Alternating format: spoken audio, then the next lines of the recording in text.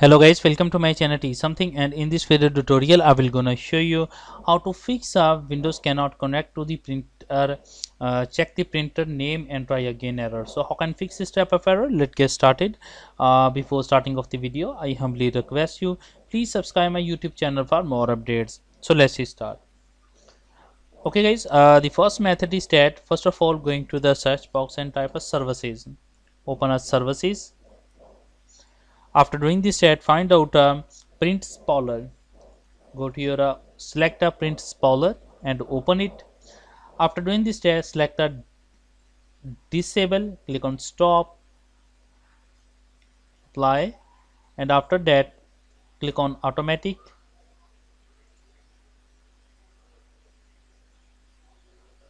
click on cancel, open it. Now select the auto,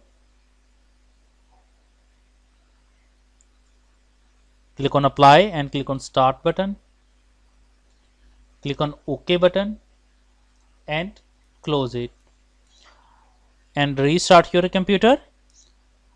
I hope your problem is solved, but if your problem is still, then you can try a second method. The second method is that go to your search box, type up PC, right click, go to your properties. Sorry.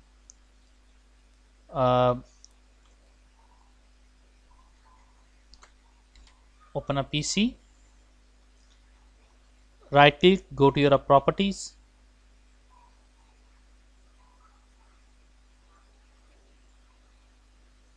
go to your advanced system settings. After doing this test, select a computer name, click on a change. After doing this test, work name, make sure that set a www, set a domain name is perfect, and set a computer name anything you want like lawyer. Click on OK button.